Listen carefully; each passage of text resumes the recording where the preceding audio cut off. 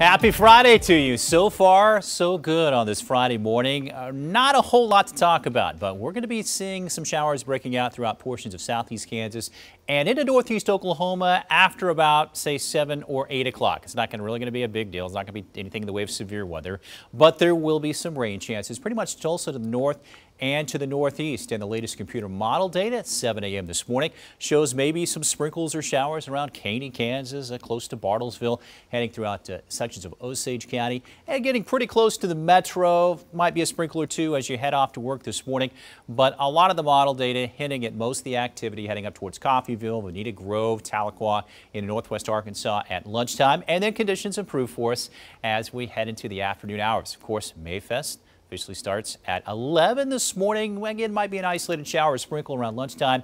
Later on today, just looking great as 6 o'clock temperatures are going to be into the lower 70s for us. Right now, 42 up in Bartlesville, 53 in Tulsa, 49 is that temperature in McAlester. Forecast highs today, low 70s in town, where there's more clouds around Coffeyville, Grove, Miami.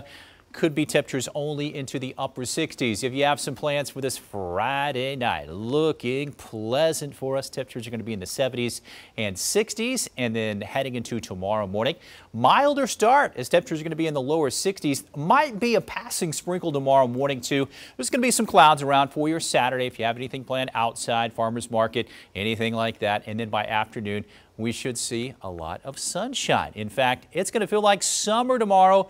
Low 80s. Winds will be howling out of the south about 15 to 30 miles per hour. Now, we're still tracking the chance for maybe a few strong to severe storms late Saturday night into Sunday morning. Wind and hail would be the main threats, but the risk is shifted a little bit farther up to the north throughout areas of southeast Kansas.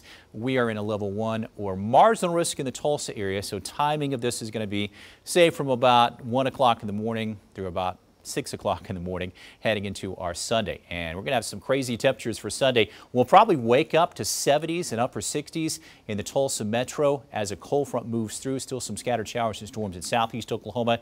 And by the afternoon hours, some of those temperatures may drop off into the upper 60s for us. So looking like a cooler Mother's Day forecast for us as we head into next week. Still looking pretty cool. Slight chance for showers Monday. Cool, wet for Tuesday, mid 60s, 60s Wednesday, and then finally another warm up